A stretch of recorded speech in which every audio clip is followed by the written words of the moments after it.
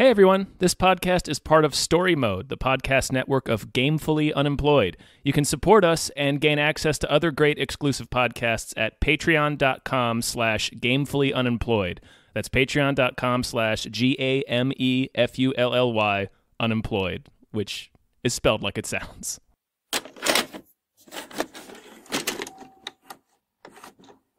It's all the words we don't say about the Empty Man. Yeah, exactly. The one jazz joke I know. Yeah. It's about the notes you don't play. It's the only jazz joke, I've never right? heard a jazz song, and I don't know how it works. I just hear jazz people saying it's about the notes you don't play. There was like a 1 year period when my dad moved to Miami for the Navy where he just listened to jazz all the time. Like it was just... all of a sudden, he became a jazz guy for like 1996, and that was it. Like after 1996, that phase passed. But And he was just like, "This is stupid." yeah, it's like, oh god, what was I doing? Changes all his presets. It just goes on and on. They're just Yeah, They're is just this the playing same song instruments. we've listened to the radio for 3 hours? Hi, everybody. Hello, everyone. My name is David Bell. My name is Tom Ryman. I am Jason Pargin. Hi, welcome. And we just watched The Empty Man. Semptyman. Yeah, y'all know The Empty Man. Everybody Empty loves Man. The Empty Man. Yeah.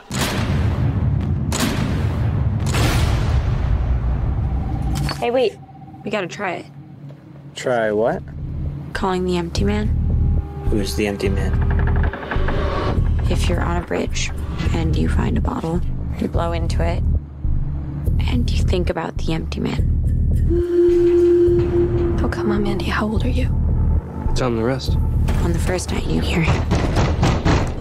And on the second night, you see him. And on the third night? Well, on the third night, he finds you.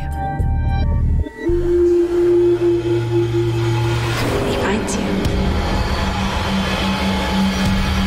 You can hear him, can't you? Squirming his way into your thoughts. Like a disease. And his message is contagious. Jason, welcome. Hi. How's it Thanks for going? being on. Yeah. You brought this to us. This So film. there is all of a sudden a bunch of buzz about this movie. Not buzz, not like hey, this terrible, not like The Room, like this terrible movie, you've got to see it, which is what you're going to think. If any of you pause this podcast to go watch the trailer to The Empty Man, you think, oh, we're about to make fun of this movie. It's one of those bad teen slashers where they summon an urban legend by blowing in a bottle at night. Right. And then they get picked off one by one, and then a detective tries to stop it, and then in the end, they have to fight the empty man. So there is... For some reason, like, people now are talking about this movie. The history behind how this movie got made and how it wound up in front of us is fascinating. I want to note this movie has a 53% on Rotten Tomatoes and a 39% with audiences. This is a very divisive movie, but yeah, I really am interested to hear about this because, Jason, when you sent us the email asking if we wanted to do this episode, like, no joke, 3 other people that day had told me about The Empty Man. Right. And this movie came out January of October. 2020. Oh. It was released theatrically October 23rd. Nobody saw it because, you know, that word theatrically in there. And so it just sort of limped out. And I had, like, sort of seen the poster. But yeah, Jason, I had the reaction that you're describing, where it's like, I thought this was like the Bye Bye Man. This was like, or Slender Man movie, where it's like urban legend, supernatural slasher. It's a real doozy when you watch that trailer. Like, if you go to like Amazon, you search for it, and you watch the trailer to see what it is, and it looks like, you know, the Bye Bye Man or Slender Man, and then you look down at the movie's runtime, and it's 2 hours and 20 minutes. Like, that's enough to make you never consider this movie again. Right. This is such an object lesson in how bad modern streaming platforms are at recommending content. Because I have watched every and this is just my description right now is a slight spoiler. We will be spoiling throughout here. If you really want to see this unspoiled, pause the podcast and go do it now. Yeah. But I have watched every Lovecraftian horror thing on Amazon's entire platform. I watched the Nick Cage adaptation of Color Out of Space, yeah. And all of these, we've been on here to talk about other movies like it that have come and gone. This movie, I go on Amazon Prime every week. I go on Netflix every week, like a lot of people, just looking, seeing what new has popped up. And this never popped up in recommendations, and even just their list of new releases, where they will just dump every oddball thing. Movies from 1986. It's the Tom Hanks hit, The Man with One Red Shoe. Right. They just dump as a new release because we just bought it. Real quick. I used to conflate that with My Left Foot in my mind. Two very different movies. Yeah, but I thought they were like movies. The same movie. Like the Tom Hanks movie is about him. He can only communicate with his foot. Anyway. So I never saw this. Even now that there's buzz about it, the only way I found it was by searching for the title, and then found it like deep among other things with similar titles. Like Amazon, in a period when they should have been starving for content to feed to people. In this desert of new releases, here's this movie, a very slick horror movie that, looks very good. It's got a niche audience. You would think it popped up on their streaming service back in January. You would think they would throw it up there because it's like, what else do we have to give these people? It's right. It's a drought. It's a content drought. So even this, I have written in this genre or stupid versions of this genre that Amazon didn't know to tell me this movie was out for rent or purchase kind of says it all. I think the studio didn't understand it because this movie it's the first time director. He what's his name? David Pryor.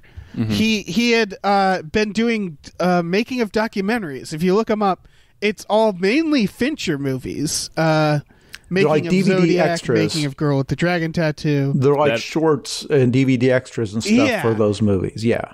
He was also the editor of those. Like, he clearly was like this one man thing that they would just stick behind the scenes of movies. It's his debut film, and it's not, like we're started hinting at, it's not really a slasher film that it advertises as. It reminds me of one of those movies where they don't know quite how to advertise it because it doesn't fit perfectly into one genre. Yeah. It's like a hat on a hat on a hat, which isn't, a lot of times is a bad thing. In this case, I would say we usually at the top of this say whether or not we enjoyed it. I enjoyed this movie. Yeah, no, I really liked it.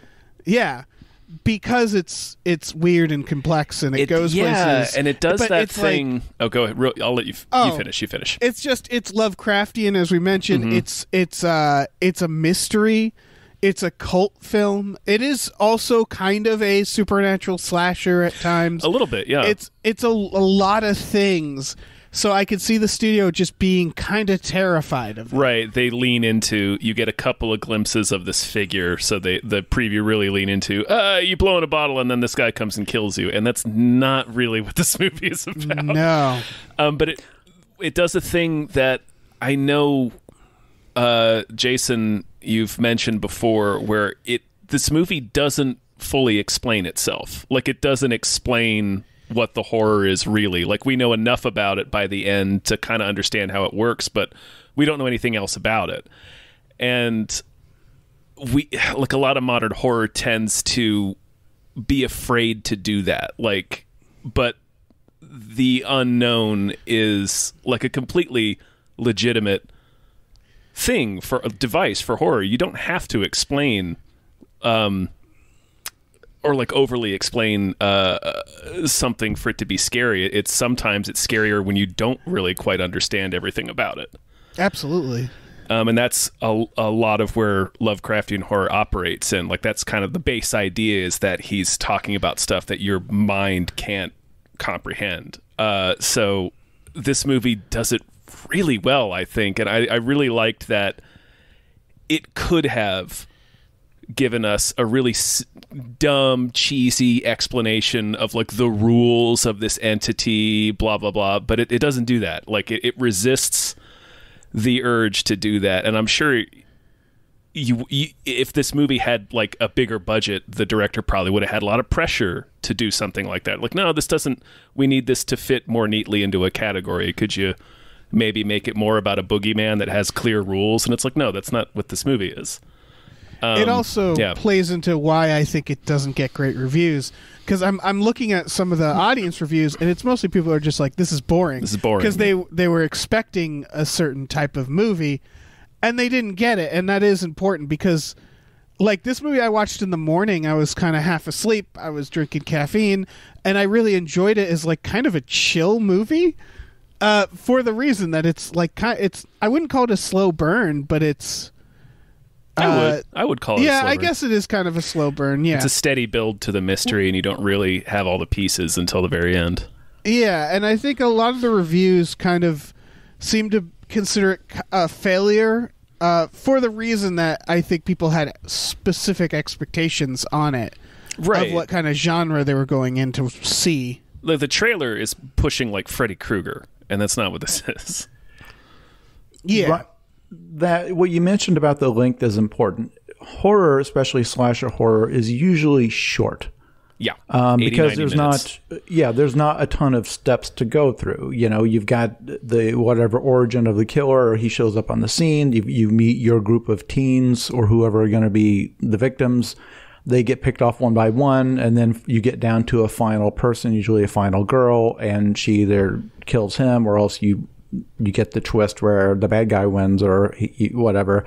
And that's pretty much it. This movie is structured in a very interesting way in that for the first hour, it kind of does look like it's just, a bunch of teens summoned an urban legend slasher, and he's picking them off one by one, and this detective's got to look into it. What happens is... That twist, I know you're about to say it, but that twist at like the 1 hour mark, I was like, okay, I have no idea where this movie is going now. Yeah. At about 1 hour into it, this detective keeps looking, and instead of finding, here's how you summon the empty man, and you can only kill him with blank. He's angry because he was unfairly executed by hanging 100 years ago, blowing bottles at him. Yeah, blowing bottles, and the only way you can defeat him is by sucking into a bottle. It's instead he finds himself going down a rabbit hole, and you see the movie has played a trick on you, and that the Bye Man, that whole urban legend, the whole thing was just like a side effect of what's really going on, and he dives into this maze, this kind of a noir thriller where it's this gumshoe. He's a private eye, and he's going around and he stumbles into this cult, and he starts having hallucinations, and things keep getting weirder and weirder. And then you get an ending that the movie, we'll talk about this in a moment, because the whole concept of like how to pull off twists in horror, and it shouldn't be too much of a spoiler, even if you want to stop now to say it has a twist, because this type of movie obviously has a twist when you start watching it, is that the conclusion is, well, wouldn't it be the scariest thing of all if he kind of never figures it out all the way? To where most audience members will say, no, I hate that. Right. I want closure as to what happened, but the whole point they keep bringing it back to is that, like, nothing is real, nothing you can trust you're seeing is real, you can't rely on anything, and then in the final minutes, like, everything he thought he knew kind of falls apart. Mm-hmm. And that's like, there's no happy ending. He doesn't solve the problem. Nothing is fixed. He just finally fell down the exact thing that they said would happen to him. You are going to be one of the empty people. You will be the empty man, because you will find that there is actually nothing to the universe. It's all nonsense. Yeah. The switch I was talking about is this movie. It even has like a 22-minute prologue before the opening credits roll, where it's like a different movie. That prologue was the first. It's funny that like I went into this sitting down. I didn't watch the trailer. I had heard what you had said, Jason, and I'd read synopsis, and I actually like paused the movie and had to make sure I had like found the right film because of that opening. Mm-hmm. And that opening really like it prepared me for like an unconventional film. Yeah, for sure. It's 20 minutes. You think like, oh, is this the movie? And then it just ends, and you know that has to do with something. Mm-hmm. And I think this movie does a really good job at not answering the questions, but you kind of get the idea. You see, it shows you the links, but doesn't explain them. Yeah, it shows the equivalent of the bottle. This the little reed instrument that the guy. It's like a bunch of people. It's for college age kids backpacking through Nepal in 1995. One of them falls into a crevice in front of this like 10-foot tall mummy with crazy ass spider arms. Right, and so that's all you kind of need. You're like, all right, it's some crazy and then old god or something. Yeah, it's something. It's one of the great old ones. Yeah. And it ends up infecting one of them, who passes the infection to somebody else, and she ends up killing the other two and herself. Did you guys notice that the guy she stabs and pushes over the cliff is the guy that gets cut in half and bone tomahawk? Really? Yep. Oh, wow. That is Deputy Nick from Bone Tomahawk. That guy's having a hard time. He does not have the best luck in movies that I've seen. His acting reel is just various ways he's been like impaled on things. Yeah, various ways he's been murdered on screen. A thresher, and they also. It's important to note that they phrase it as day 1, day 2, day 3. Yeah, during this part. Yeah. It looks like at the moment it looks like she just kills them, and like clearly she's possessed or something. They later show that there's this entity that's killing them, and they do. Just real quick, they do make it clear that she is like doing it at his behest. Like it's clear that he's communicating to her somehow, because she kills the two of them and then looks to him for further stuff, and he has like vessel. A single tear, and he's just whispering gibberish, and then she jumps off the mountain. So yeah. But like later when that girl dies in the sauna and stuff, they show that it's like her perspective is she's being murdered, and the reality is she's killing herself. That was hardcore. That was a real good effect. With she stabs herself in the face 1 billion times with a pair of scissors, and they do like this. They make like her cornea float. They do this effect. It's very effective. Oh yeah. This is a very well-made movie in general. Yes. Like the way it's shot. Like this is a first-time director, or at least first-time feature director. It looks great. That's actually most of what you can. The whole issue, if you watch a lot of horror and you consume a lot of horror, there are movies where it kind of seems like they cared, and some where it seems like maybe not as much. This is a movie. And we'll get into like the background of how this got made in a bit. But this guy cared about this movie, and it's lovingly made, and it's it's very. There's a lot of very effective sequences. Yeah, the fact that this guy edited a lot too makes a lot of sense. Yeah, the slow burn elements in this are. It's hard to say. It's almost a parody, but not. It's not like tongue-in-cheek. It's not funny. It's just he knows how slow burn works. Yes. And he knows how the sound should work and stuff. So, like, when the text comes on screen that says day 1, day 2, day 3, like, the sound is so ominous. The sounds in general are very ominous. The sound design in this movie is very good, Yeah. Just the rapid footsteps. Yeah, to the point that it would make me giggle because of how on the nose it was, but it didn't need to not be. Yeah, he wasn't trying to do he wasn't trying to do something brand new, because he knew this is what we needed for those moments, and it worked. You mentioning that he did a lot of work with Fincher makes sense. Yeah. Oh yeah. And the big twist for me that I wanted to bring up was, it starts out with his neighbor's teenage girl goes missing. He's looking for her. He starts questioning her friends. They don't know what happened. He can't find the rest of the friends that were with her the night that they summoned the empty man. So like Jason mentioned, it seems like it's going to be about these teens who summon this guy, but like 20 minutes into his investigation, he finds every single one of them hanging dead underneath the bridge. So they're like, oh, okay, I guess that's not what this movie's going to be. in a sequence that is setting up that he's calling the empty man because he finds the bottle on the and so you think that's what that sequence is for, and then he finds their bodies and you're like, oh shit. So you kind of, your guard is let down. You think like he hears a noise, and so he goes down in this, like, below the bridge, and you think, oh, this is going to be the first jump scare moment, and it kind of is, but the thing that, it kind of throws a wrench into what he's been up to. Yeah, that's interesting. There's a couple of scenes like this where he's hearing a noise, and the way the movie is presented and the way that, like, movies like this have trained us to think, you assume it's like the empty man or whatever, the entity creeping around just out of you. But in every instance, it's something much more mundane, but like way scarier. Like in this sequence, he hears like a tapping, and it's one of the dead kid's shoes hitting in the pipe. And then later in the Institute, he hears a tapping when they're like summoning somebody, and it turns out he was hearing himself tapping his wedding ring. Yeah. Hearing him, a second version of himself. A second version of himself, yes. Yeah. This movie is wild. Yeah. Yeah, but that's... Oh, sorry, go on.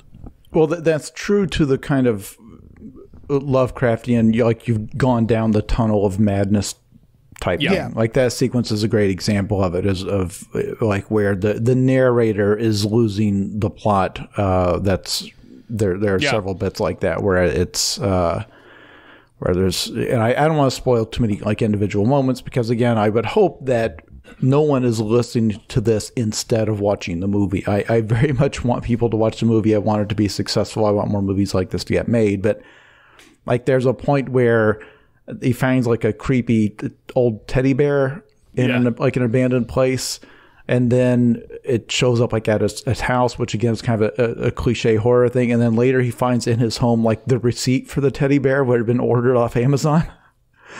There's like, what? It's like, no, you're never going to find out. We're never going to come back to that. They throw a couple of things in there to let us know that he is an unreliable narrator. So, like, by the end of the movie, you're just like, I don't know what the fuck is real anymore in this movie. Which again will frustrate many viewers. See, you'll get probably poor to middling user scores all over the place on this for that reason. I know a lot of people don't like ambiguity. I get it. Real life is full of ambiguity. You watch a movie to not have that. I understand. But it is deliberate. It is, you're following somebody down a hole of madness into a dark place where he doesn't, and that's it. You only have the narrator to tell you what's going on, or this guy's POV, right? And his POV is breaking down. And that's there's a whole genre of horror like that. That's not a mistake. It's just it's not common. And in the way, and there's an interview with David Pryor, the writer director, that I'll talk about later, where it's like the difference between horror for teens and horror for adults. Like, horror for teens is standard slasher movie. It's very, a few spectacular kills and then final, like, it's very formulaic. Where horror for adults, you have something more like Hereditary or Get Out, where it's a little bit longer, there's a little bit more to it, and there's more layers. There's usually there's deeper stuff about the family or about society or some issue. Like, there's just a little bit more to chew on, as he put it. Yeah, it's preying on a lot more adult fears, which are often a lot more like surreal and nuanced, existential. When you're a teenager, you still think you're going to live forever. So like, the scariest thing you can imagine is some dude killing you with an axe. Yeah, exactly. But yeah, when you get older, it's just way more existential. It's like, oh, there's worse things. Yeah. I'm worried about like the fucking universe and shit. Yeah, a movie I would compare this to, not in style, but I think because this surprisingly is a movie that also didn't get good reviews. In the Mouth of Madness, the John Carpenter, basically doing Lovecraft. Yeah. And it's another ending where you're like, the fuck was that? It's a great ending. It's a great ending. It's such a good ending. But it's the same idea of like unreliable narrator. What is reality? Yeah. I think that's one that if you look at reviews, it's pretty like split down the middle. And it's the same thing. It's just like, no, I just want the monsters to be real or like to make sense. Oh, the monsters are real. It's just another one. I think it bombed so hard that people probably got fired, if I remember correctly. But yet we remember that movie and have totally forgotten probably most other movies that came out whatever year In the Mouth of Madness came out. Like it has lasted, I think. Yeah, like it has remained in the consciousness much longer than many other, like probably than like The Shadow, which also came out that year. Exactly. Like very profitable, what they thought of as hit movies at the time that have been completely forgotten. But you can still watch, YouTube breakdowns of In the Mouth of Madness and people recommending it. Like it has stuck around for that reason. So yeah. Looking at it has a good audience score for this reason. I think still not as good as high as you would assume, but it's interesting. I'm just looking at the poster. Going down a hole is definitely the motif they're going for. Like it just occurred to me, like it begins with a guy falling into a hole. Oh, for the Empty Man, yeah. And then in the poster for the Empty Man, the T is elongated down so that it's just like this pit, and you can see the little guy down there at the bottom. It's like, oh, okay, they're telling us. Okay, it's right there. They are, but I do think the poster there's some marketing issues here because I think the poster it does look like the Bye Bye Man. Kinda, yeah. In its own way, like this, the text is similar. Yeah. It's got a figure like the Bye Bye Man is a guy like it's I assume the Bye Bye Man standing there, and it says the Bye Bye Man over him. Mm-hmm. So it's like the same basic. Like the guy is littler in the Empty Man poster. Well, I think, but I can see looking at it and thinking the same. Yeah, for sure. And it does have like the only rules we get are on the poster at the top, and it's basically the same rules as Drag Me to Hell. Right. It's like the haunting gets progressively worse over 3 days until you're fucked on the last day. Yeah. Or the Slender Ring Man poster. Or... Yeah, the Ring. Yeah. Slender Man poster is also the same. Just for the record, it's scrawling Slender Man. Yeah, Jason, have you seen Slender Man or the Bye Bye Man? I have there's probably none of these that I have not seen. It's just sometimes they're on in the background while I'm working because it's like I can glance at it once every 15 minutes and know where I'm at in the movie because I've seen this movie before, even if I've not seen this movie before. If it's like, okay, well we're 59 minutes into the movie. Here's where she finds her mother has been killed by whatever, and This is one of those things with horror. It's how I discovered Lake Mungo, although I think I saw that recommended somewhere. Horror that's like on the a most bunch of unreliable? lists. Yeah, the most unreliable thing of horror is the posters, right? Because they all look the goddamn same. Yeah, they're all, and it's so hard to figure out which one's good and which ones aren't. I would like to talk about. I like to go into the background of this a little bit because the marketing materials. David Pryor, the guy who made this movie, he did not see the poster or the trailer or any of that until they were live. So that's a hell of a thing. Until they were out in the public. So here's exactly what happened. And if you're saying, like you said earlier, that you thought the studio didn't know what to do with it, the studio that owns this movie it's a company called Disney. All right. Yeah. Sure is. So if it seems if you're wondering how maybe their machinery didn't know how to handle the Empty Man. So this is, if you go look it up, you'll see it's based on a graphic novel series. It is very loosely based. Also called The Empty Man. If you go out and look for it, it's actually the first issue is available for free, not stolen, but like the studios have made it, like they released for free as a promotional thing. It is basically the movie takes place in that same universe, but does not borrow any of the same characters, events, anything. The main and it never basically that graphic novel series takes place years later after the Empty Man is basically that cult has started taking over the world, and it's about government agencies like trying to stop it before it gets. It's basically treated as like an epidemic. Wow. So they made this, and this guy, David Pryor, I don't know how he got hold of the story, but he wanted to make one like it would be a very big budget thing to make the graphic novel because it's like a worldwide, almost like a zombie type story, where he wanted to make a smaller one that was basically go back to the origins of the Empty Man and how this all started. So he basically wrote a new story in that universe. He pitched this to 20th Century Fox back in 2016. And maybe being friends with David Fincher helped, but they went ahead and they got it made on a budget of like $4 million, which is pretty good for a movie like this. You can do quite a bit with that amount of money. And then they started shooting in fall of 2016, and then everything started going to hell. They were supposed to shoot in Cape Town, South Africa, and then the rest was supposed to shoot in Chicago for the parts that, because it all takes place in like St. Louis, something like that. Yeah. Yep. Yeah, it's in Missouri. They went to Chicago. There was a blizzard in Chicago when they were supposed to shoot. They wound up delaying shooting until April.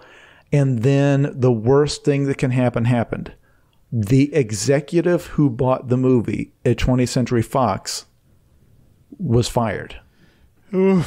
So that's very bad. That's bad. That people don't out there, if you're not in the business, friends in business, or you're not kind of follow this kind of story, it's easy. You don't understand. The authors have the same thing. You'll have an editor at the publisher who liked your story. If that editor leaves, your book can become an orphan, as they say in the biz, because the person who paid you that advance and liked your book is gone, and no one else there cares about it or will even read it, knows what it is, and the person who was going to get it released and get the push and all that is gone. Well, that's what happened to this guy.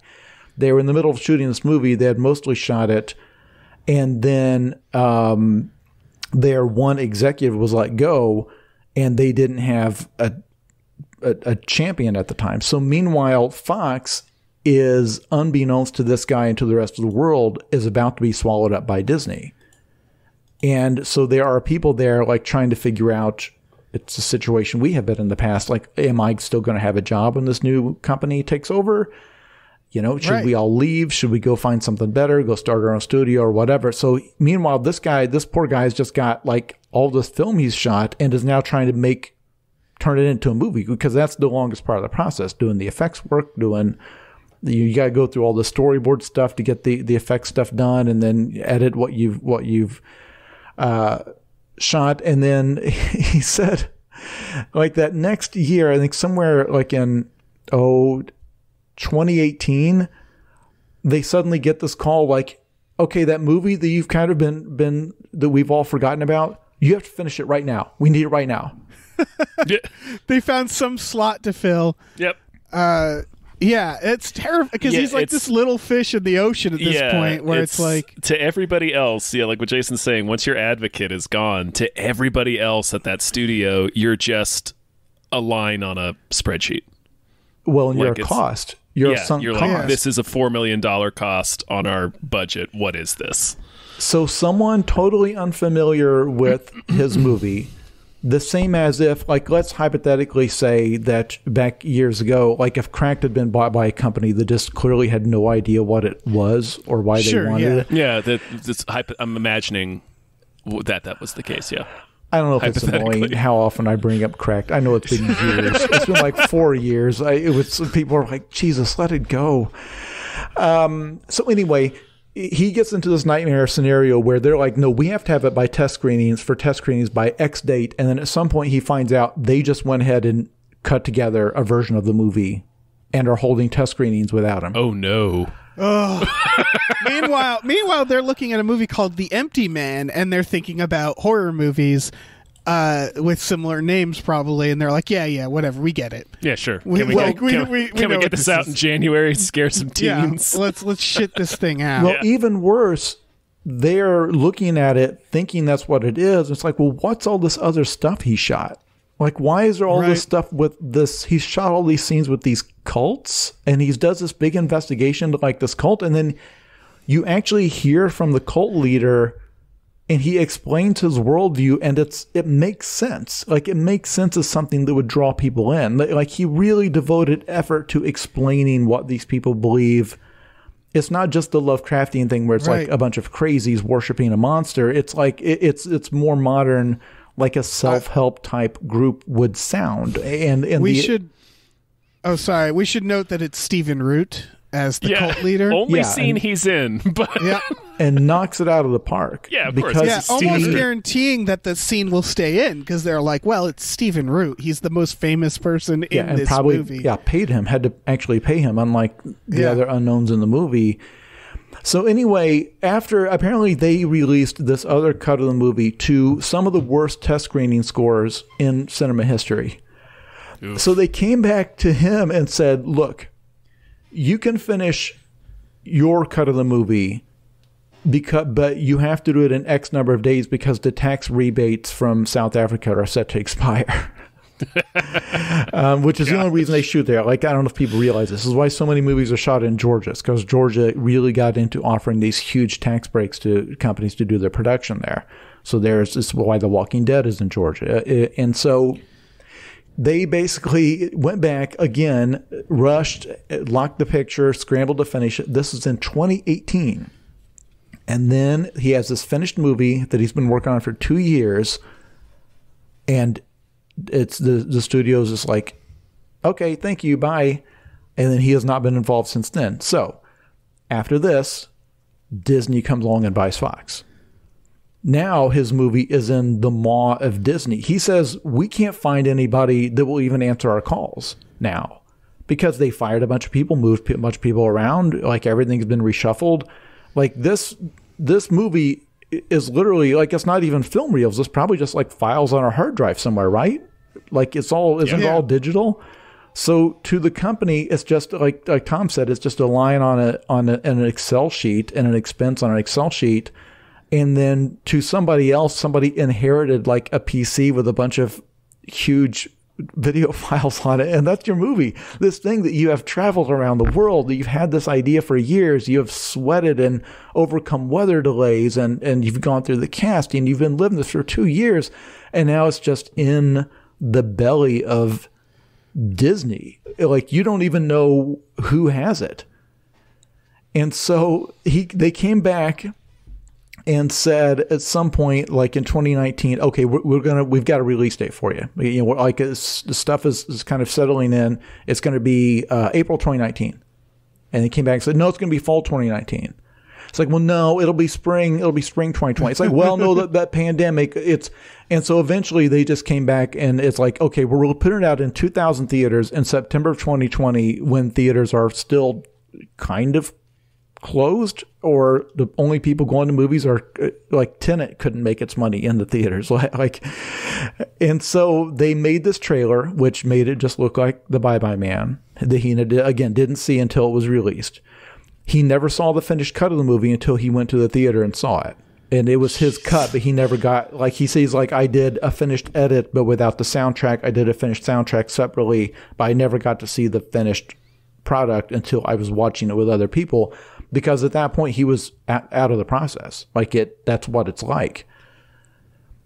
Man, and so, that's brutal. Yeah, and so he then had to watch as this trailer came out saying, hey, this is a fun teen slasher movie. Because he says, in movie marketing, and everything I'm referencing, he did an interview with Thrillist. If you just Google Thrillist, David Pryor interview, or Empty Man interview, he's extremely frank about all this. That's why that interview went viral. It's because he's very blunt. Because he has no reason to care now.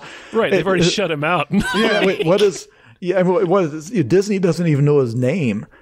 Right. And so he had to watch while Disney released this trailer that made his movie look like a slasher movie for teens. And what he says in that interview is that movie marketing is not about trying to connect your movie to a specific audience. Nope. It is about excluding certain audiences from your movie.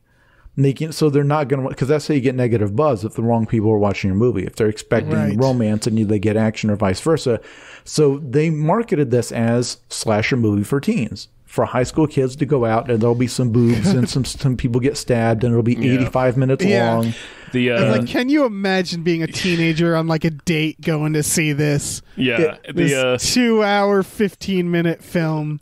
Well, not just it's just a real bummer about interior madness. Yeah. Not just that, but he then had to watch mainstream audiences go to see it expecting that, and then this backlash of anger, because again, when it came out in September, the reviews are from like these horror sites, and they're like making fun of it.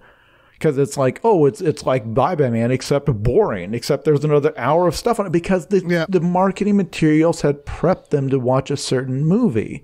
Whereas if it had been marketed like Midsommar or about like Hereditary, like one of these more adult, mature, like slower paced, thoughtful horror movies, it would have been completely different because you go in expecting that. Yeah. Right. Those, it's important to note, for people listening, those trailers are also like, they're primarily for the theater owners. Like it's one of the big, like I know movie theater owners and big chains and stuff get all the marketing materials beforehand, and the trailers are for as much to convince theaters to book the movie as it is to convince people to go see it. So it's like even more, they're just trying to make it look like something that they can immediately recognize as, oh, this is like a horror movie. Okay, this will like, so immediately like an AMC manager will know like, okay, this is a Bye-Bye Man movie. It's going to make X amount of dollars on this weekend. I can give it 4 weeks, you know, like it's, they're basically auditioning for the theater as much as they are for the audience. That's why you release it on September 30th. I mean, 2,000 screens is pretty strong of an opening. Yeah, that's a lot. It's Disney. So it's like, oh yeah, this will be a slasher thing for Halloween season. It will be a 4-quadrant type thing that for the whole family, and it's like any number of those Blumhouse slashers where somebody's made it and they just bought it for a song and throw it out there and make their money back 30 times over. And it's like, well, no, yeah, of course those initial audience scores were awful. Of course you had a bunch of bored 16-year-olds who were looking at their phones halfway through it. And that, as a creator, that's like my nightmare scenario. Oh, yeah. This thing should have been like, this is like a film you'd see at the ArcLight, like, or like at the local, like, you know, whatever the indie theater place is, where you expect, like you said, like a more artsy, slow burn type of horror. Yeah, but there's some mainstream, like, you know, like Get Out and Hereditary, like those were marketed with trailers that are extremely moody, extremely weird, and kind of off kilter. Like this is a common enough type of movie now that it's like, yeah, this is for horror snobs, this is for people that are a little bit older. You know, it's gonna have some ambiguity. Like they know how to market movies like this because there's been some monster hits like this. There's an audience for it, but that's why it had to be frustrating because.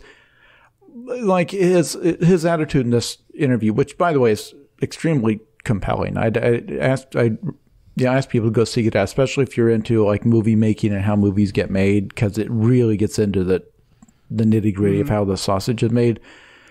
And that he's like, I watched Hereditary and I was extremely discouraged because like, oh, this is so similar to my movie and it has a lot of similar sequences or kind of the similar things about, you know, some force taking people over and all that.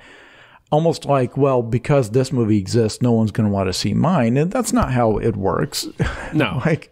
No. You know, I mean, now the art house, more Hereditary films are, like you said, they're kind of being shat out now. Like they're marketing them. It's part of a machine now. They definitely recognize. And it's so interesting because like Midsommar is a 2.5 hour long slow burn horror movie, and it did really well because they marketed it to the right people, the right audience. Because people knew what they were. Go watch the trailer for The Empty Man, and then go watch the trailer for Midsommar. Yeah. It is night and day. Like they know how to signal what kind of movie it is. But they asked him about, and there's a quote here, I'll read part of it. They asked him about when he went and finally saw the movie with an audience.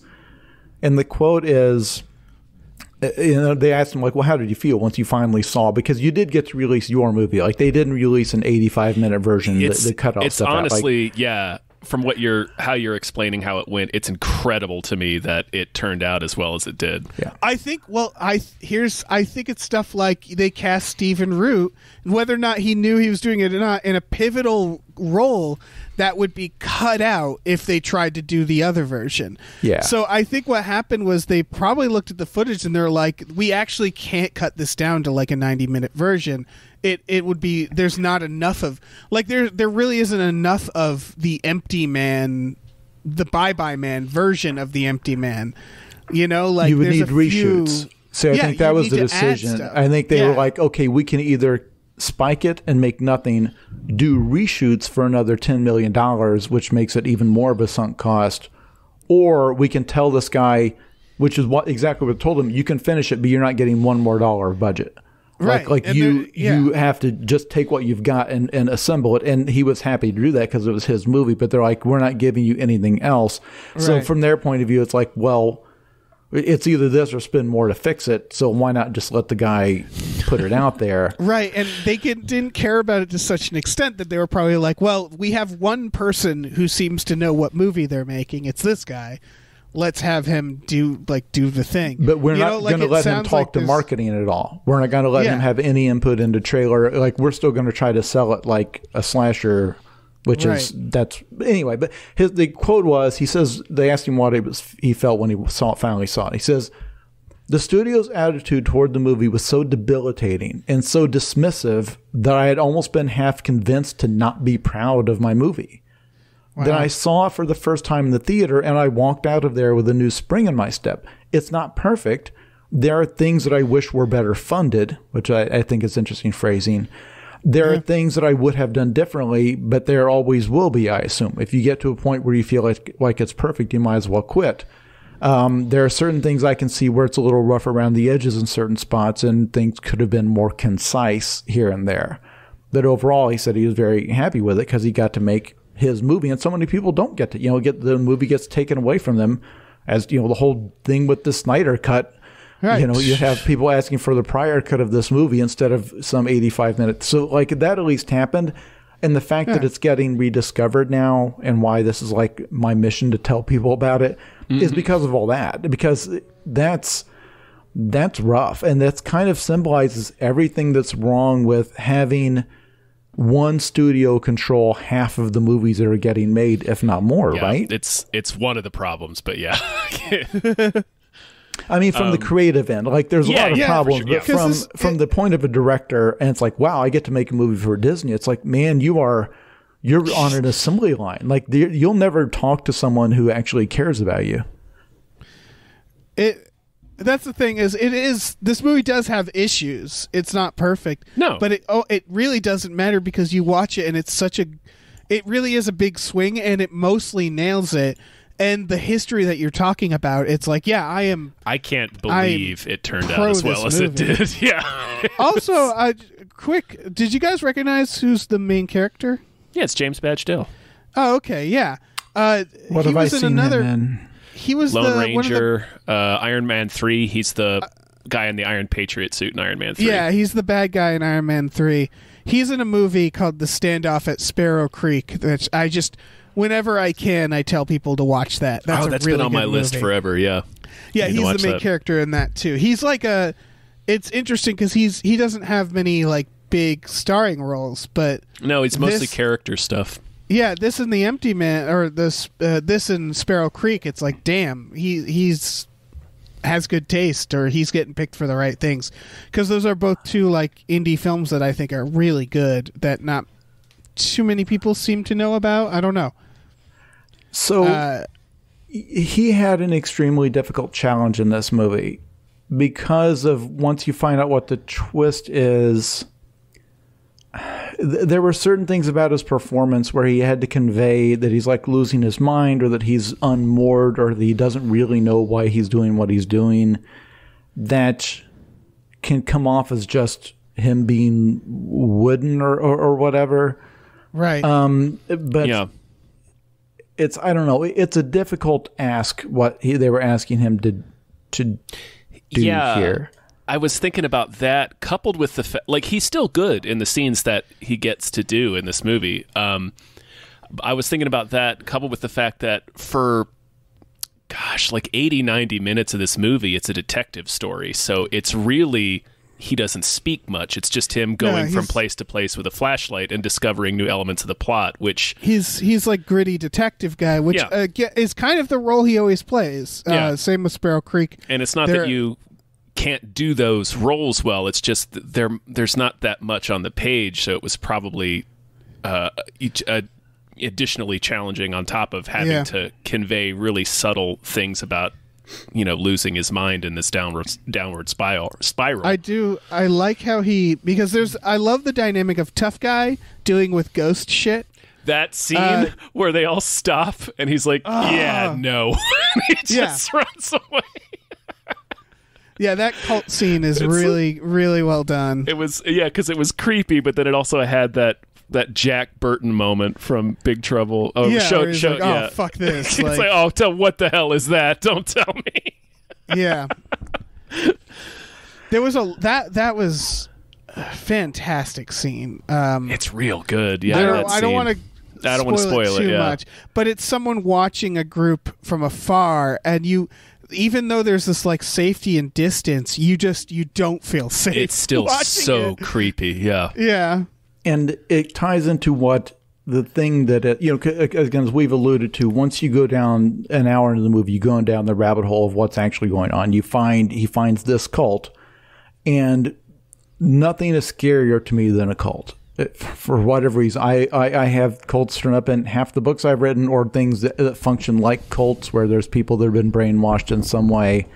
It is, in the real world, something like QAnon, where you have something that's almost like a mind virus, where you just start losing family members to it, and they start like posting QAnon memes, and it's like, oh, they've got you. Yeah. Been sucked into the QAnon. Somehow they've put together this idea that is so compelling to a certain type of person that they will abandon their families for it, even though it's ludicrous. Yeah. And cults have a way of doing that. They always have. They always will. Where if you're in a certain mindset, in a certain place in your life, if you're a certain type of person, they've just got this set of ideas and slogans and practices that just unlock your brain like a key and turn you into a weird robot. If you watch any documentary about people like encountering Scientologists or going up against Scientologists, and when they meet a group of Scientologists, it is chilling because they have this glazed-eyed expression on their face. They have these techniques and these slogans and these methods of talking that they've practiced over and over again, and it is so weird. That's why, as a little kid, I stopped saying the Pledge of Allegiance, and when I would go to church with my dad, I wouldn't say the Lord's Prayer anymore, because something about everyone repeating that chant in unison really fucked with me. Oh, yeah. Like, I was like, don't like this. It is like, as a little kid, I was like 9, 10. Yeah, it is brain science. If you get a group of people to chant or sing in unison, the critical thinking part of your brain shuts down, because the group ritual part of your brain is just a different part of your brain. Humans are tribal. So if you go to a seminar, you go to a self-help thing, and they make you chant a slogan over and over again, repeat it, or if they have you sing a song or anything like that, or it's like where it's like a call and response, where the guy at the stage is making all the crowd do something in response to, they are trying to override your critical thinking. If you look at boot camps in the military, and they've got like the little slogans they shout while they're marching.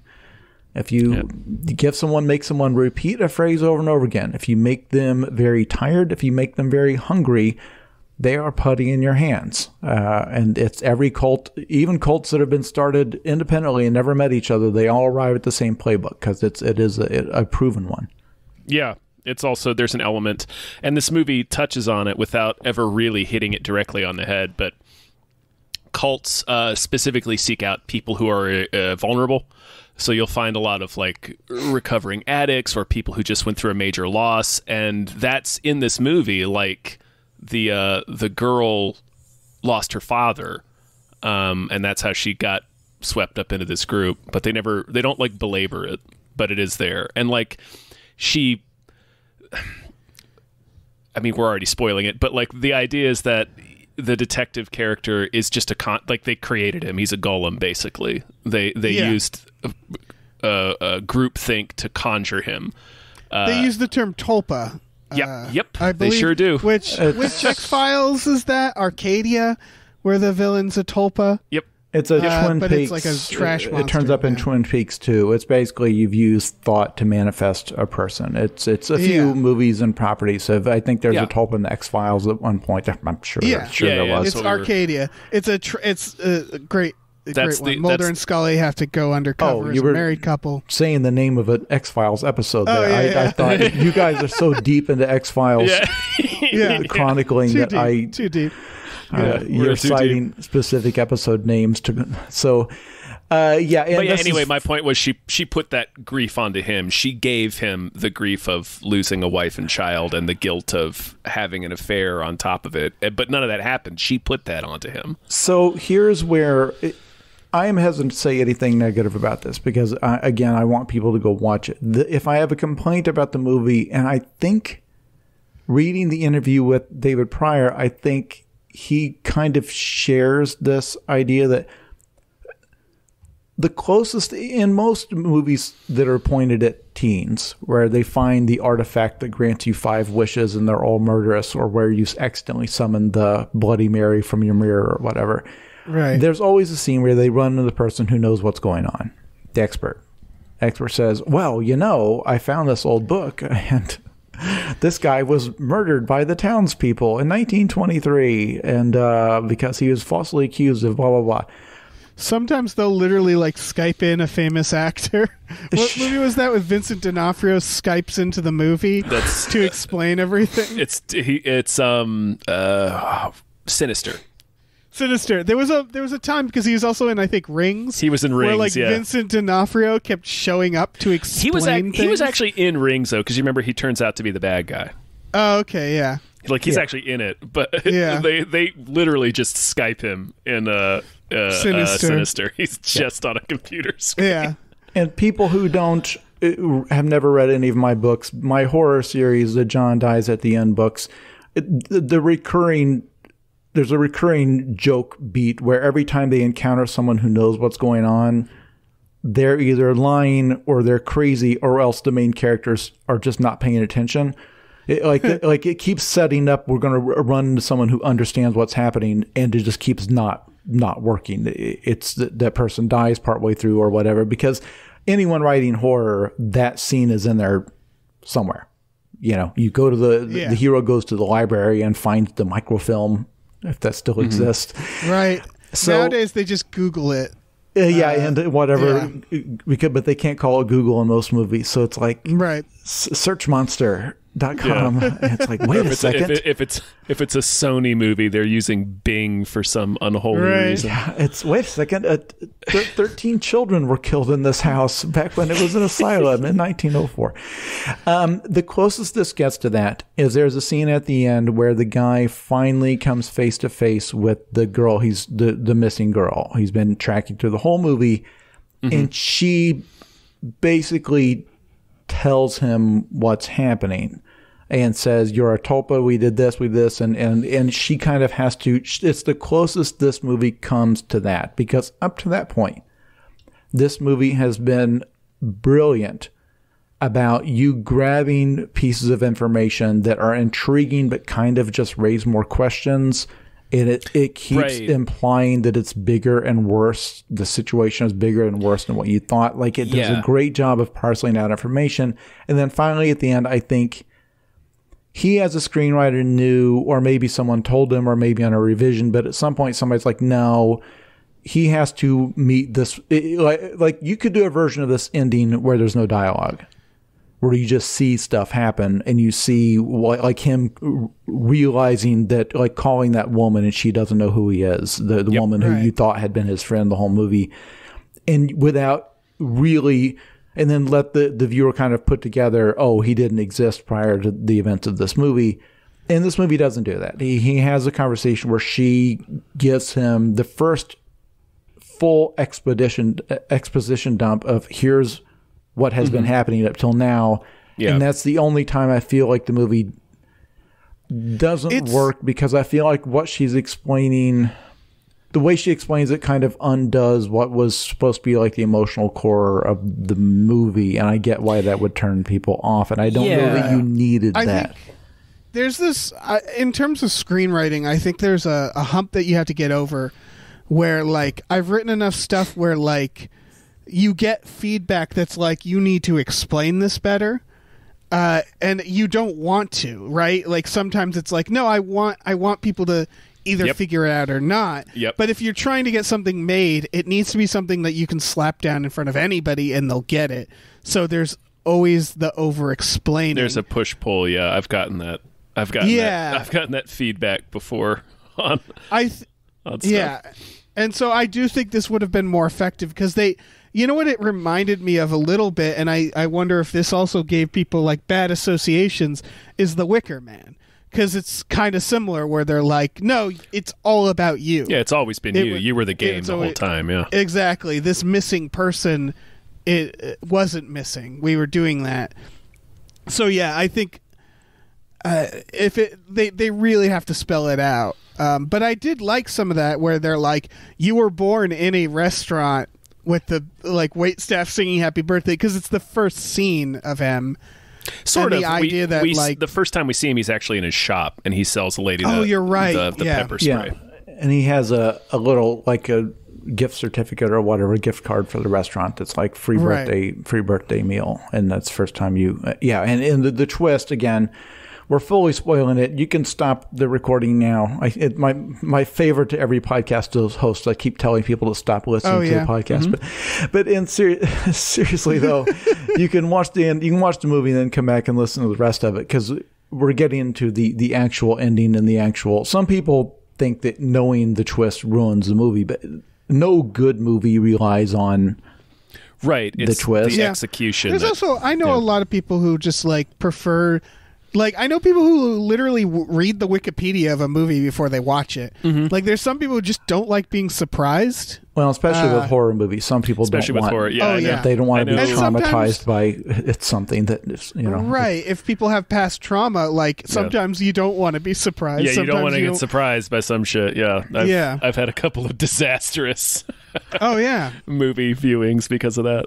Yeah, especially in my case, this is dumb, but if, like, the dog dies in the movie... That's something I want to know before I make the decision to watch it. Right. That's my thing. Well, the dog dies in this movie. I thought it was a cat. No, that was I think there were multiple animals that die in this movie, Tom. Yeah. To be clear, they're already dead. Yeah, we don't see an animal die in this, but we find corpses of animals. You don't come to love an animal and then see it like horribly killed, which is the thing that I can't. Like the dog in I Am Legend. Which is I stopped watching that movie at that point. Yeah. That's okay. You stopped watching it at the correct point. The movie gets way, way, way worse after that. The first hour of that movie is very good, and then it goes straight off a cliff. If I think when he talks about like rough edges or about things that could have been executed better, whatever, I would suspect he would probably cut that ending differently if he could. But I only say that because it is extremely difficult to do a twist that works on every level. It is extremely difficult. Mm-hmm. We have seen so many movies with bad twists where the twist is just, it feels obligatory. Like in the Wonder Woman movie, the first one, which I mostly liked, but the twist is like the guy that was nice to her all along is actually the villain. And it's like added nothing. There's no reason for it. It makes no sense.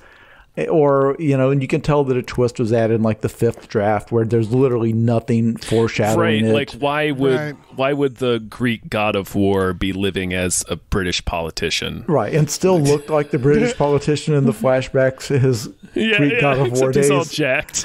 Yeah, he still had like the same facial hair. Am I remembering that right, or I dreamed that? Yeah, no, you remember correct. Have you watched Zack Snyder's Justice League yet? Oh, yes, I have. Because he comes back. Oh my god! No spoilers, guys. I haven't watched it. Oh, I'm sorry. I don't want it spoiled.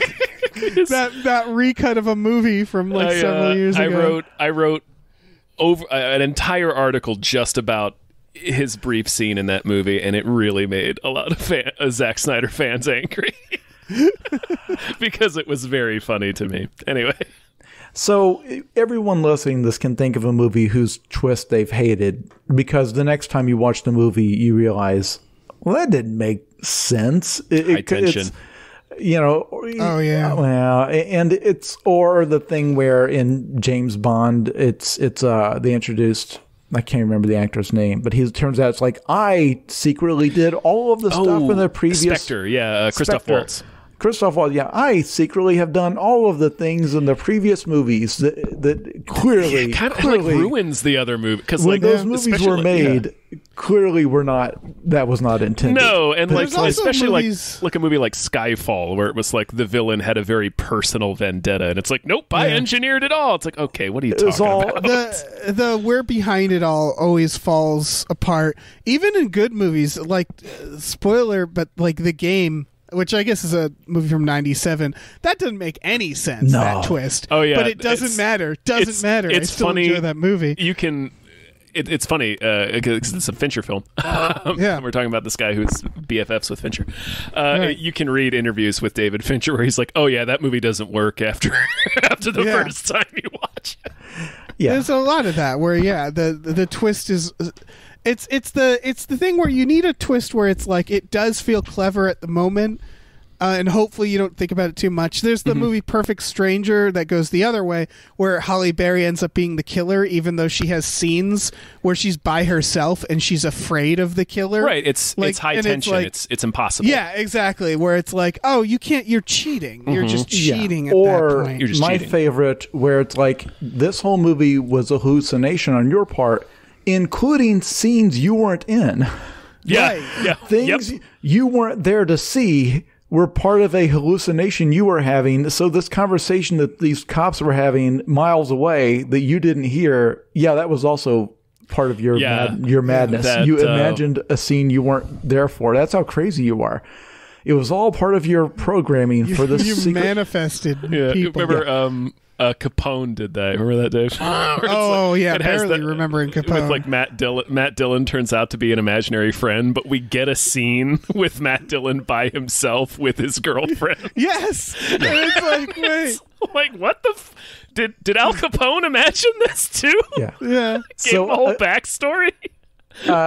Again, that's a case where was it added in reshoots? The twist was it added in a late draft of the script? Was it? What? And the answer is, or did they just truly assume you just only watched the movie once? Who cares? Right. So doing a twist that works. Like, I feel like The Sixth Sense, no matter what has happened to M. Night Shyamalan in the years since, I feel like that twist, which changed cinema, that became the day when every movie had to have a twist. Even a Disney cartoon has to have a twist at the end where the villain turns out to be good or something. It works beautifully because... one, it makes sense basically based on the rules they established, that the ghosts are not fully sane, that they're not able and once you die and you're a ghost, you're deranged, like you're convincing yourself you're still alive. Right. Specifically, it's denial. Like a ghost's existence is denial. To the point. And then, but two, it does not undermine the emotional core of the movie, because throughout the movie, Bruce Willis has been this guy who's in this midlife crisis. He had this tragedy with a patient. He has never forgiven himself. He's estranged from his wife. He's just kind of wandering around, and then he runs into this kid who can talk to dead people, and it's this interesting case. And then when you find out he's dead, it brings his character arc to closure, because it's like, he was adrift. He was wandering around as a spirit. He had died. It makes perfect sense.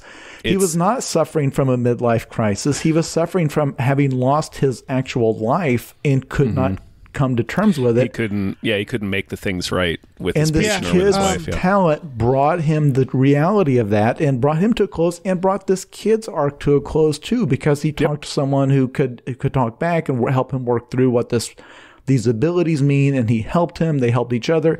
It all wraps itself nicely, and if you watch the movie a second time, it works a second time. It still holds up, because the story is still Haley there. Joel Osment's character and Bruce Willis's character and the way they play off each other, and seeing it recontextualized, it makes sense.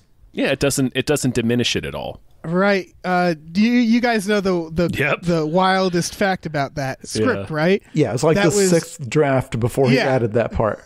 Yeah. Yep. It's which is so crazy because it's so perfect. It's like it had. Of course, this is I feel like we've all hit those, right? Where we're like, oh, I've been building up to this thing the whole time and didn't even realize sometimes you just can't see it when you're in there. Yeah. Like when you're in the weeds, you just can't see it. Well, it's just like, have both of you seen this full series of Breaking Bad? Yeah. Okay, well, it's like Jesse as a character is supposed to show up for like one episode to get Walt into meth and to disappear. He's supposed to get killed or something. Yeah, he was gonna get killed off in the first season. It was not far into the series when they realized, oh, this is what the show is about. Is this surrogate father and son relationship between Walter and Jesse? Like, this is what the show's about. We did not know. This is not the show we pitched. This is not what we set out to make. But seeing the two on screen with each other. And seeing this concept of like these two people on different moral arcs, like one guy's being corrupted and one guy's corrupted and is trying to, and like seeing how these two intersect with each other and eventually, and it's like, oh, this is the heart of the show, isn't it? Yeah, it's interesting. I feel like it makes a show like Breaking Bad go down a little bit easier because like I really liked The Shield as well, but The Shield is tough to rewatch because it's just about downfall. Yeah. Whereas Breaking Bad, it's about Walter White's downfall, but also it's about Jesse's redemption. So you still have that. It's like, oh, there's something here. So this is not like a total bummer. And that sometimes in father-son relationships, it's the mistakes of the father that you learn from. Mm-hmm. That you can see the horrible things the father figure does and decide, I'm not going to be that. That it's not carrying on a torch. It's choosing to drop it. And so then that end of the series when Jesse like walks away from Walter, and it's like, no, I'm not, do it yourself. And then he drives away and he's free, not just of that compound, but he's free of Walter White.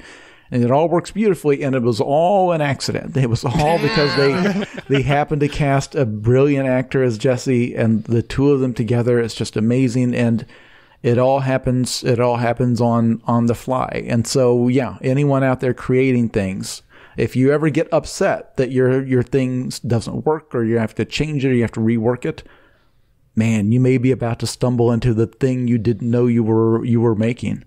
Yeah. Do we have any more final thoughts about this movie? Well, man, final thoughts. I feel like we barely touched on the movie, but it's probably for the best because people can still sort of watch it. We're talking about other movies now. Oh yeah. No, trying to bring the conversation back to. I was just going to say that this is a movie where if you watch it a second time, I don't know 100% that it makes sense or that you'll necessarily get the enjoyment out of it because it turns out most of his investigation didn't happen because you see him talking to cops and the cops know him and he was an ex-cop, but it's like, oh, so he didn't exist. So that conversation wasn't real. Were those cops real?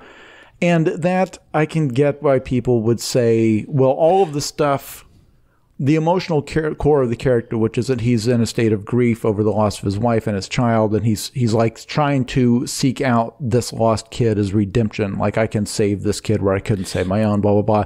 And then for that, at the end, it's like, oh, no, it's you hallucinated your wife, child, the affair, everything you've done. We all just programmed it. Right. But I also would say the writer said in that interview that no one, when he sees like critics talking about the movie, no one really gets the ending. And I would think he's implying that the stuff about him being a tulpa and him having just been born, that may have been a lie, that's just part of the cult's programming. Yeah, I think it is. And that the way cults work is they detach you from everything in your life. They make it look like everything in your life up till now was just misery, and now you finally found your purpose. So the line she tells him that comes across in the movie like the villain explaining his plan on a whiteboard. And what was the Leo DeCap Shutter Island? He literally has like a whiteboard. I still like Shutter Island because it's well made, because it's Scorsese, but like, man, the audience is already there and it takes Leo 2 hours to get there. Also, you're the prisoner, you're the missing prisoner. There's definitely no sense whatsoever. Absolutely does not.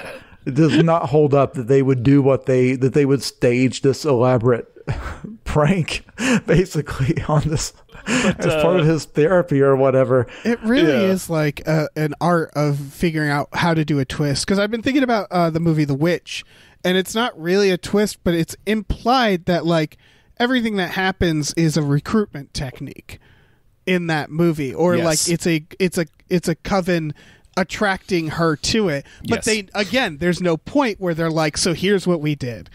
They don't explain it because the movie works clear. Whether or not you understand exactly that. And that's why I think this movie didn't need that scene. You just need to show him coming unmoored from his previous life, and he is now an empty man. He's part of their cult. Which lies were true? Him down. Which hallucinations were true, or is the stuff he's seen, is it really happening or not? When he shoots the guy in the head, it doesn't matter. The story is that this guy has become unmoored because that's what cults do to people. And he doesn't know what's truth or what's a lie. Yeah, they specifically gaslight. And there's a lot of moments where you could, like when he's in the police station, for instance, when he goes there, he brings them the files, and the one detective wants him to write a statement, and there's a bunch of cops that are kind of like side-eyeing him. And then like a couple of scenes he has with the mom, where she, like when he drops her off at the hotel, she lingers for a bit, like she wants to say something to him, but then she leaves. And then when he finds his own file and it's full of like his personal shit and like photographs of his family, he's like, how do you have this? But we see later that his house is empty. They could have cleaned out his house. They know where he lives. Right. And so it's like there. The seeds are there where it could be that they are just convincing him that he's a construct. Right. Staying ambiguous is great because when they create hard rules, then it's the question of like, wait, why do the cops know about his past if he's a tulpa, so on and so forth. It's just it really it could have been a lot looser at the end, which is funny because that's just less. Like the director just had to include less, as opposed to shoot anything else. That doesn't cost anything, you know? Yeah, you just take some stuff out. It's an editing choice, and maybe they were scared, like, no, we can't. We really, after all this marketing and everything, like, if we really confuse people at the end, it's going to piss people off more. I don't know, but had this been presented like a movie like The Witch, and everybody knew what they were going into, it would have been really good if, they had told you very little at the end about what was happening or what the truth was. As long as we got the idea of like he's been driven into this cult. It does enough throughout the movie too, where it just it makes like visual connections, so you know, like when we see the robed figure in the prologue does the same like mirroring footsteps and rapid footsteps that the cult later does. So we're like, oh, okay, we can connect that. Like the movie does enough so that you make connections, but it doesn't explain why those things are connected. Right. You just know that they are, and that's bad. So, it's not good. It's Definitely not good. Not ideal. I can say that the times I've written twists into stories, which is most times, I personally had to start with the twist and build out. It's the book that I always coming on here to promote, called Zoe Punches the Future in the Dick. It has, spoiler, a twist that the story started with that twist and worked backward because I couldn't make it work otherwise. I'm not a good enough writer to just come up on the fly and then work backward. It's like, no, it has to fit one with the theme of the story. It's got to fit with the theme of the character. It can't undo any of the emotional arc where it's like, oh, you thought you were doing this, but it was all, you dreamed it. You dreamed it all. It's not that. It's more about bringing it around to this person's what they already fear, and their own personal blind spots, and that you think you're chasing a person, but you're actually chasing a system. And I think, because otherwise, what's the point of the journey? Right. I think the idea of a good twist, right, is that it always existed, right? It needs to be part of the foundation. It's a mystery. It's a mystery. You work backward from the solution. Yeah. And then I think it's the same works with horror in general. Is I like the idea of having very specific rules in your mind, and then you only show people pieces of that, so it feels disjointed, but it's consistent. This brings up a question that I realized I wanted to ask Jason. Jason, do you care if I spoil John dies at the end of the first book? No, I don't. No, I don't care. How did you feel? The movie takes out the idea that David Wong is a clone, right? Was that like super important to the story? How did you feel when that wasn't included in the adaptation? I'm just curious. It's super important to the book. A lot of the stuff that ties into is also not in the movie. If you were making a second movie, that would be in there. But I get why if you have, like, it's a tight, again, 90-minute movie, 100-minute movie, whatever, from a book that's 155,000 words long. It's a longish, it's a dense book. A lot happens in it. It could be a season of a TV show, and maybe one day will be. Who knows? So to add that on at the end, when you've had to take out a lot of the connective tissue, like a lot of the sequence that led up to it, it would feel like just, I think it would just come across as one more crazy twist, like on top of everything else. Yeah. And so it's like, like finding out that the narrator who's interviewing him is not alive, and just all that. It would just feel like it was gratuitous. To add that on top of that. I think I think there's a go on. Well, it's like the intro is still like the Ship of Theseus thing. It's the axe that, and you say, well, that was supposed to be symbolism for what. Watched WandaVision. That didn't even occur to me that you started your story with the same riddle. Yeah, and so in the book, it's supposed to be, it starts with that, and then you find out that the narrator this entire time has been someone else, but he seems to be the same. So he's like, well, is it still me?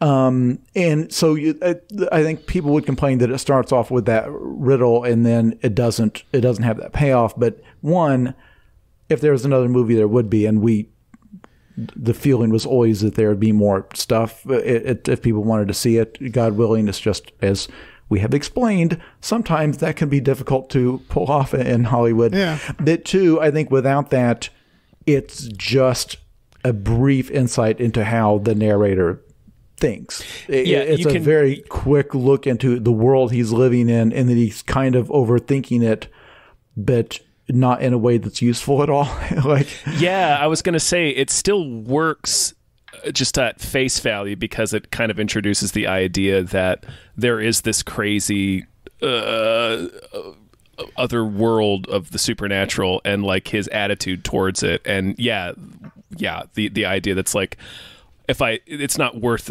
it. It's not worth the effort to think about why any of this is happening. It's just happening. So we'll just deal with it. And that what we now would think of as like the millennial way of thinking, where it's somebody who doesn't have a career and doesn't have like a purpose in life. And so he's just obsessed with like trivia and thought exercises, and so he like has these observations about what's going on, and what's going on is madness. But all he can do is kind of like think things about it, but he's not effective at fighting it or anything. It's supposed to be like this archetype of the character, and the 20-something character is just kind of adrift, but is smart, but it's just not trained to do anything. So that opening riddle it's just like, this is what's running through his mind. This is remembering this insanity that happened to him, and so I think it works on its own like that. But that's the kind of thing. You convert a book into a movie, there's a years-long process of this tortured, emotionally gut-wrenching experience of like what you wanted. Like this guy says, I read that quote earlier from David Pryor. It's like, there are some scenes I wish were better funded. I get the sense. Also, though, when you're adapting a novel, I think it's there has been authors who've done the screenplay of their novels that just sounds exhausting, though, because it's like how the best Stephen King adaptations are usually the ones where they're like, we're throwing out most of the things. Well, it's Stanley Kubrick just saying, look, I'm gonna tell the story the way I know how to tell it. Like I'm from a different part of the world. I have a totally different worldview. but it's going to be all style. It's all going to be like the menace is going to come from the filmmaking. And Stephen King, it's like, no, the menace comes from the words, the beautiful words I wrote. And like there are ways to stay true to the original content, but like most of the time it's like it's so dense, the novel, that it's like I have to take things out, and I'm going to sit here and hope that the things I take out aren't going to piss off too many people. You know, there's two sides to that. The one side is like, it's a big job to tackle, but like for example, Michael Crichton got paid $500,000 to write the screenplay for Jurassic Park. Oh, yeah. So it's like, if you're going to pay me $500,000 to try to turn this into a movie, I'll give it a shot. And then, of course, they bring David Koepp in to make it a movie. Right. But then you also have what's that? Oh, no, go on. I was just going to say, I remember John Grisham in the 90s famously had an interview when his book started to blow up and get made into movies. And they're like, how do you feel about the adaptations? Like, look, once they can do whatever they want. Like, I wrote the book. My thing exists. They can do whatever they want with it. Stan Lee was the same, where he's just like, I just like seeing versions of stuff I made. Yeah, that's probably really cool to see what other people do with your idea. Yeah. Yeah, absolutely. Also, I don't know. I think the miniseries now, the rise of that is, like I've said it before, I want to see a miniseries of Jurassic Park. I want to see them go back to the novels and be like, forget, like it would be such a bold thing to say, but be like, yeah, all right, we have the Spielberg version. Let's do like a nuanced miniseries version. That's just like more faithful to the book, because that book is surprisingly dense. Oh, yeah. And so like, fuck it, why not? Yeah, give it a shot. We could do a whole episode on like the art of adapting things, because let's not forget, this guy started by adapting a graphic novel and immediately scrapped every word of it other than the broad concept and the universe that it takes place in. That's interesting. There's a Boom Studios did a couple of specifically Lovecraft graphic novels. They did a Call of Cthulhu run that were pretty good. So it's interesting that this seems to be their is that the same people who did the that's the same people who did the Empty Man. Yep. Yeah. And this was like an 8-issue run that you can now be bought as one edition, which I guess is how they always do it. And it's out there, and it's probably good. I think it has 12 reviews on Amazon, so not many people have read this. Wow. Yeah. But yeah, it's because if you're a writer, novels and screenplays, are very different. You guys have both written screenplays, haven't you? Mm-hmm. Yeah. Okay. It's a very different thing. It is not.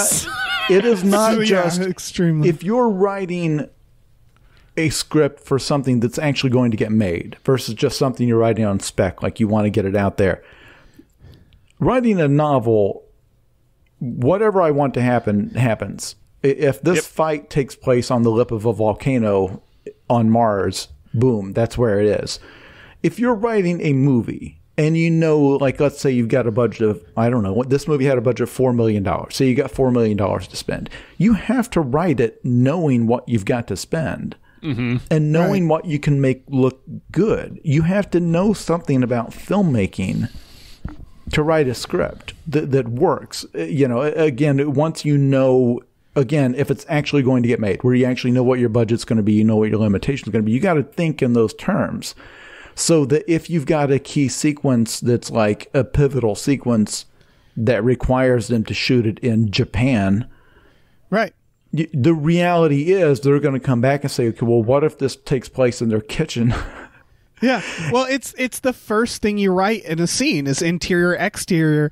Those 3 letters determine a lot, because when you're shooting exterior, it's so much harder because there's so much to control. As soon as a producer reads EXT, they're like, ugh. Yeah, it's like, oh, all right.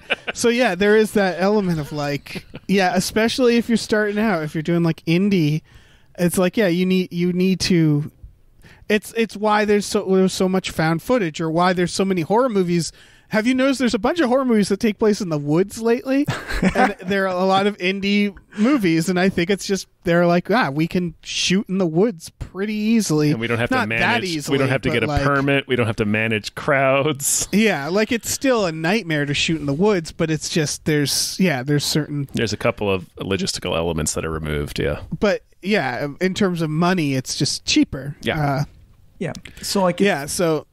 If you asked me to write a movie version of John Dies Dan, for instance, you would get one of two things. You would either get a 4-hour-long epic that would cost $300 million to shoot. Or, if I were being honest with myself, you would get a completely new story. Pared way down. Something that limits the number of people involved. Something that limits, it all takes place in that town. Because I would try very hard to go the other direction. It's like I want to make sure that what I write stays in. So I would, like one of the first things, the main monsters in the movie, in the books, the shadow people, do not turn up in the movie. There's no way to make them look menacing in a movie without a whole bunch of CGI done on a very large scale. And if you don't do it well, then they just look comical. And these are the creatures that are not supposed to be comical, right?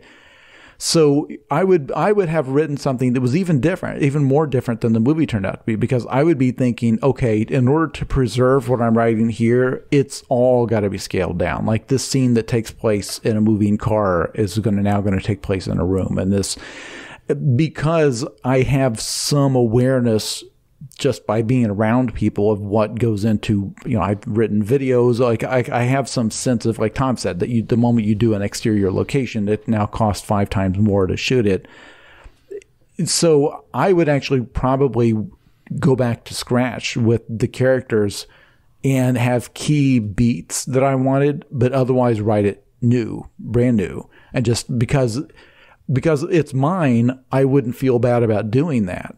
But it would not be something like the 50 Shades of Grey lady who was like demanding all of these specific things be in the movie and these really bad lines and stuff that they kept trying to talk her out of. It's like, no, it must be scene for scene, including stuff that when I was writing this as fanfic, these story threads was Twilight fan fiction. Yeah, these story threads that I wrote and then forgot about. That's got to go in the movie too. It's sacred lore now. The fans demand it. Where I introduced this stalker character and then it just turned out to be nothing.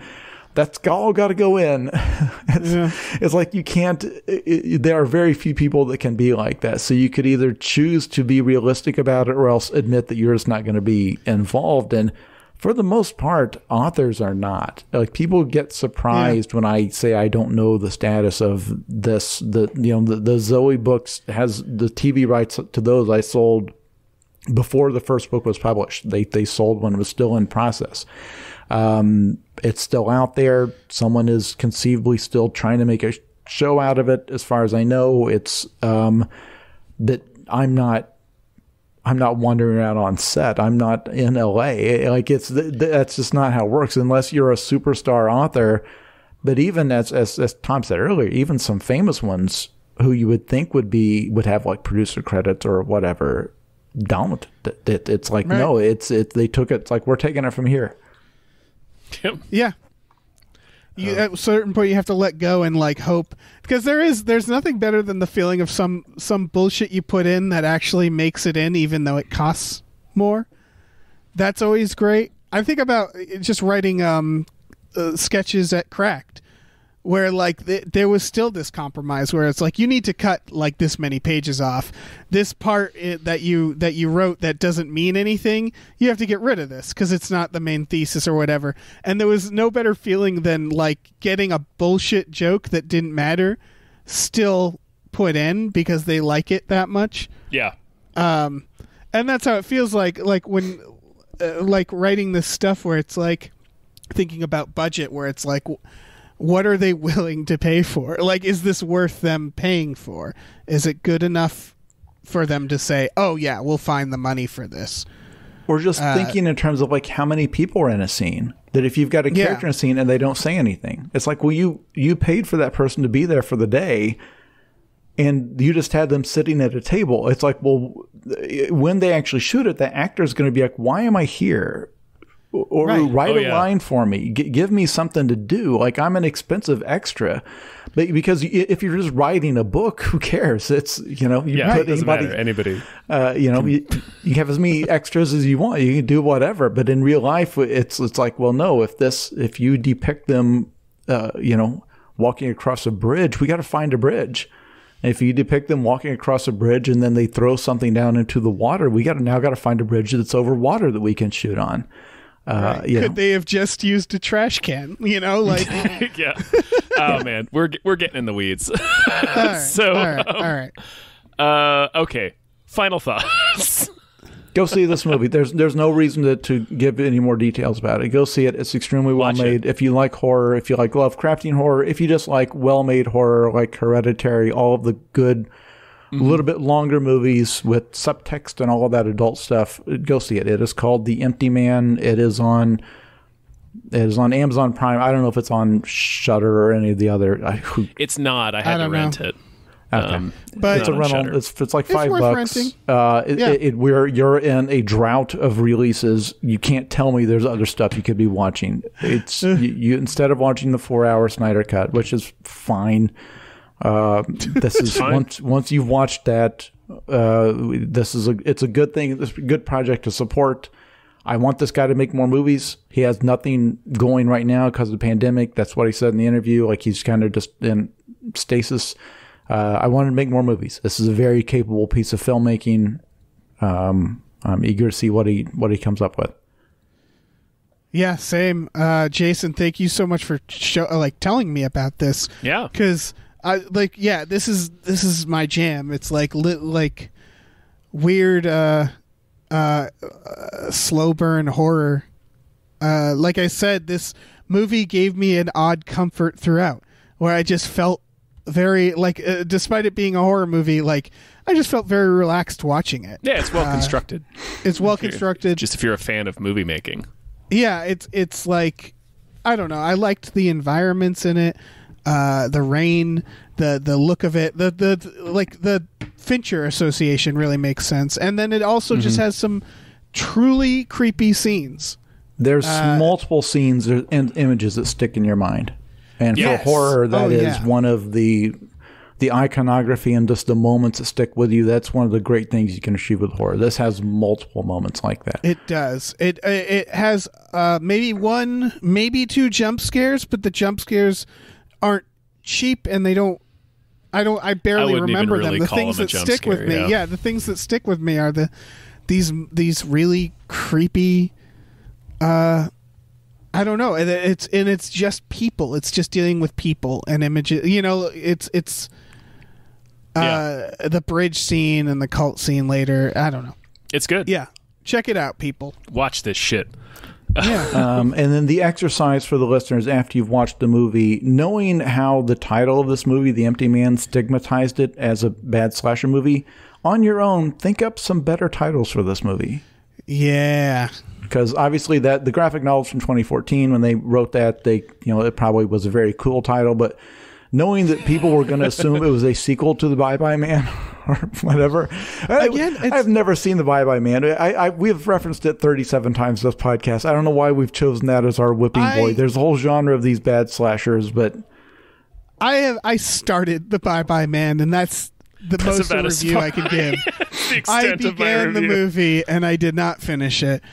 What is the Wicker Man? I would say the remake, the Bye-Bye Man, Slender Man. It really is like a name issue where it's like, don't do the blank man because we'll just assume it's a bad movie. We'll just assume it sucks. Yeah, I get what they're doing. I get that it's a trick, but in today's world where there's so many things to watch, that's not good. Just give it a more intriguing title.